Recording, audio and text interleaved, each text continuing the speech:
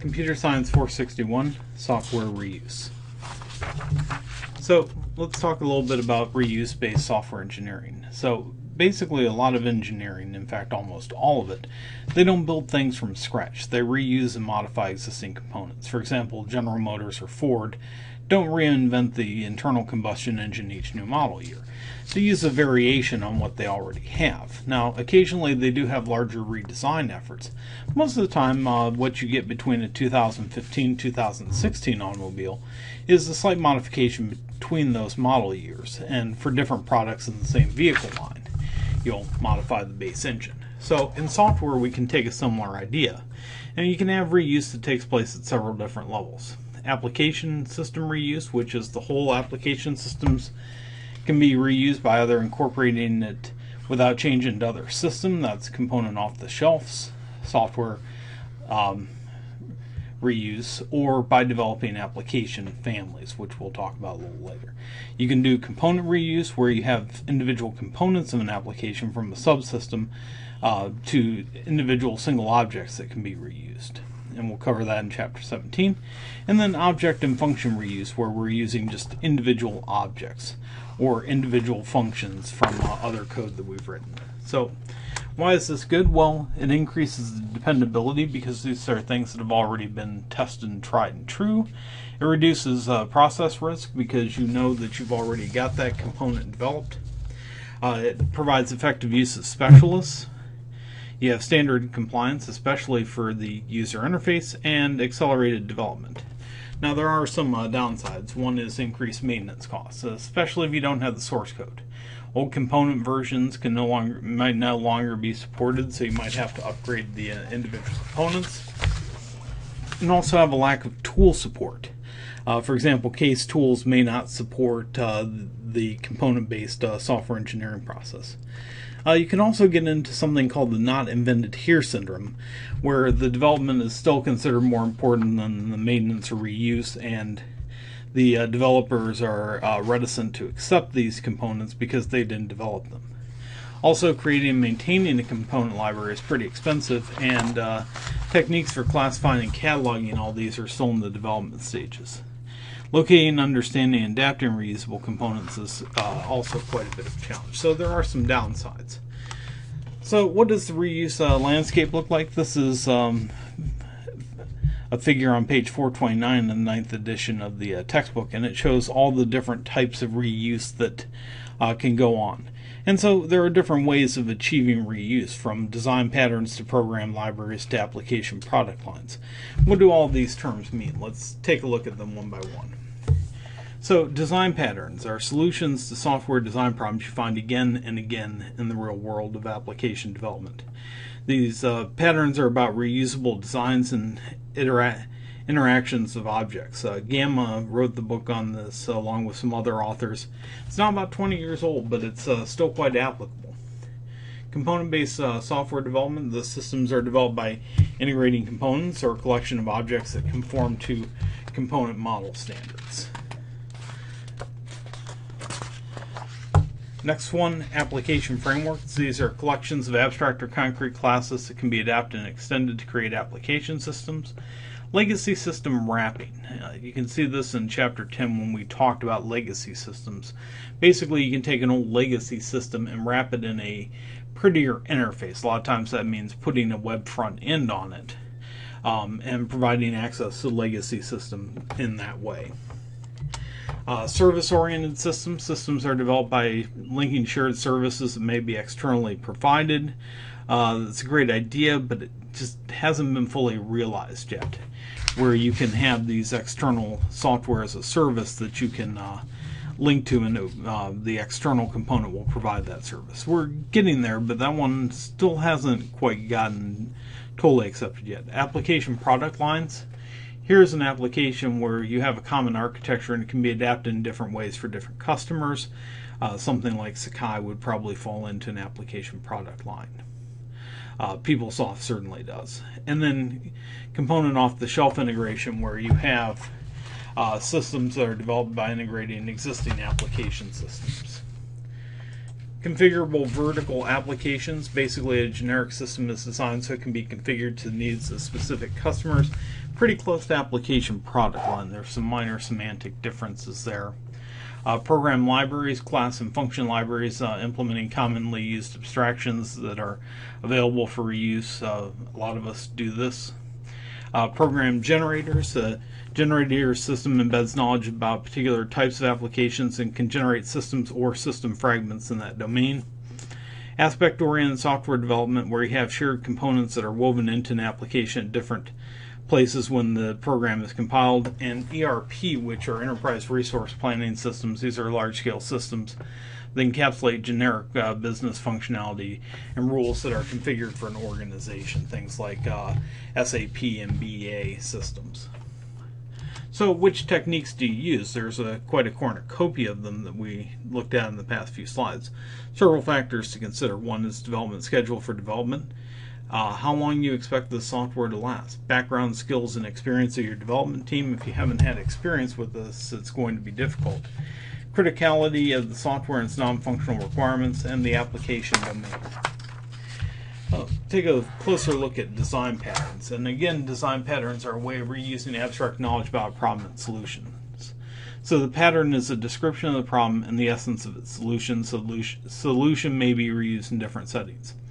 Should be sufficiently abstract to be reused in different settings. Patterns often rely on object characteristics such as inheritance and polymorphism. 4 elements to them. 1, name, which is meaningful. Pattern identifier, problem description, what it says on the tin, where this is actually applicable, this design pattern. Solution description. Now this is not a concrete design, but a template for a design solution that can be instantiated in a number of different ways. And consequences, results and trade-offs of applying the pattern. Downside to design patterns is that it often requires experienced developers who know about design patterns and how to apply them. So, in the words of Jimi Hendrix, you should be experienced. Generator-based reuse. This is another type of concept reuse. For example, standard algorithms and patterns, and these are embedded in a generator and parameterized by user commands. The program is then automatically generated. This is used in business applications such as data processing systems, also for parser generators for language processing, for example Yak or Java CC, code generators for case tools, and command and control systems. It also takes advantage of something called separation of concerns, which is something you should be familiar with from CS 150. Basically, a function returns value. A function does one thing and it does it well. It doesn't do a multitude of different things. Each unit of software should only do one thing and one thing only, and do it well. Now this doesn't always happen, but it's a good idea to try to do it anyway. So what are the downsides to generator-based reuse? Well, the same old downsides as before. For example, technology doesn't really perform as well as it should or as it's advertised to do. High initial cost, developer training for it, but then you do get cost-effective application development. Application frameworks.